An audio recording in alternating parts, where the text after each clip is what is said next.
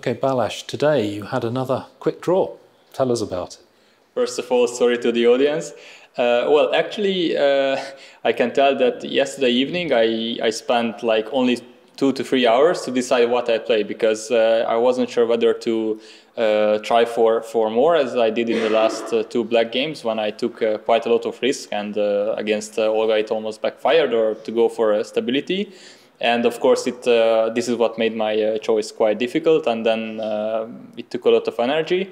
I came up with the Berlin, which is quite a solid opening, and I think I got quite a decent position. I didn't check this line today. I checked it once I arrived here, I think on Sunday, in not so much detail, but I remember for some move order tricks and plans. And I think at the end it is equal, seemingly better for me. And when Mari offered the draw, my first instinct was to play on, but then I couldn't find a constructive plan. Okay, also for her, so it was like a standstill position. And then I decided that I think the match is going quite well today for us. I think Joe has quite a nice position, so I was like, draw is fine with black. I hope we can equal the scores at least today, and then we will wait for the second half of the tournament with 3 white games and only 2 blacks. Okay, let's have a look at the game. Okay. I think this was one kind of key position, I don't say critical, but a key position in the game, because here natural move would be to play castle, but I don't want to play it too early, because my plan would be to play, I played knight f8, knight f8, knight g6, and then castle, or knight e6 and then castle, because knight has a road via f8 all the time, like to e6 or g6. But if I castle first, then I have to move my rook, and I try to put something on the board, like let's say when it can make sense, like okay, let's say c3, knight g6, sorry, knight yeah, it has a mind of its own. You have to drag knight g6. them. That's it. Okay. d4 takes, I only want to show the plan, bishop e7, and my plan is I want to play castle, and the rook is doing actually very well on f8, because I can push f5 after that, and if e5 happens, then bishop e6, bishop d5, so that's why I can postpone castling. But actually I had to make sure that knight takes e5 instead of bishop e3 doesn't work. It doesn't work in 2 ways. One I spotted during the game, of course I had to knight g6, knight takes e5.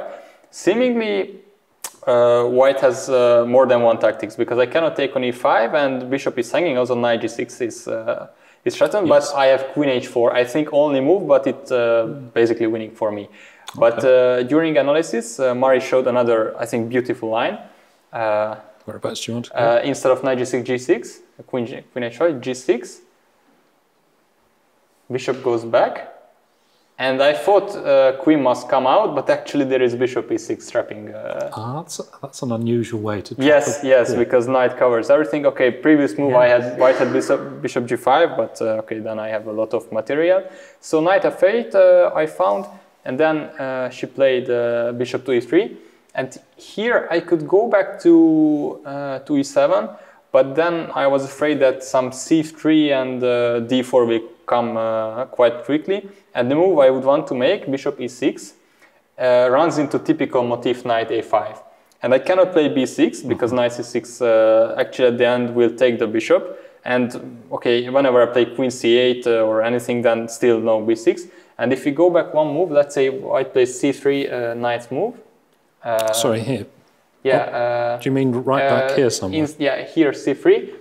Knight g6 I wanted to show the plan, but my concrete idea was to play bishop e6, and if white she goes knight a5, now I can play bishop b6 to force the knight back, because now she cannot take, because queen c8 traps the knight, and I think even in the game bishop e3 when I took bishop e3, let's say she takes back with the pawn, bishop e6, it is still the case, because knight a5 I have b6, and if she takes queen d6, and I cut the road back to b4. So therefore I got rid of this idea, and knight d5 12th move was one more interesting. I think she mentioned that she saw this plan in one of crucial games that white goes for g3 and f4, And originally I would want to put the bishop on the long diagonal ASAP. But here I think white is too quick with f4, and I'm not in time to stop f5. She will play f5 herself, and if knight d4, c3. So it was, I think, clever. She also mentioned that it's quite clever to start with c5, because point is that if g3, then I have knight d4. If I go one knight d4 one move earlier, then I cannot go back to c6. So, but now I made room for the knight c6, and if she goes for f4 instead, then I can take, and if I can stop it, I think either bishop h3, but the bishop is not safe there, or I wanted to play f5 and bishop e6, and actually bishop, once e5 comes, then I have b6, bishop g7, b7, it's very good, but other than that I can still play bishop e6.